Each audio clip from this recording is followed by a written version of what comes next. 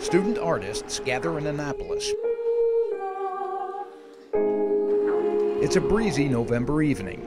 They get direction in more ways than one.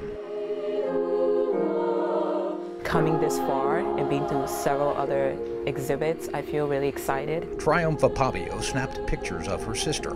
One just caught the light. And my brother told me, you should pick that photo. And I kept saying, no, I don't like it. And he was like, no, you should definitely pick that photo because of the sun in the background. Teacher. Yes. Teacher's coming. And the picture caught her teacher's eye. Triumph found herself in First Lady Yumi Hogan's annual art exhibit.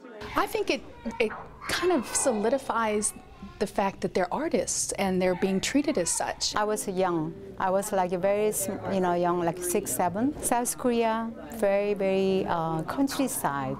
But I was walking 4 mile, walking forward, then school. So always teachers said, oh, you did. Yumi, you're gonna be a future artist.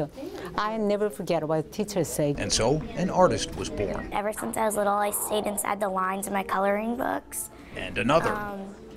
And so I think from then I wanted to be an artist.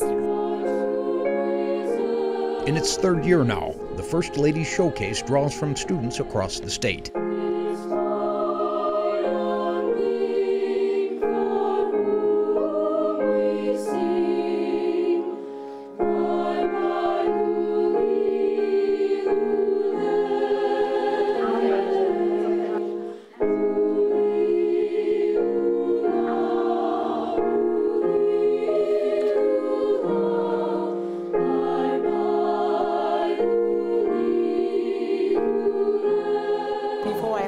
First Lady, I'm artist myself and teacher, and I share this space.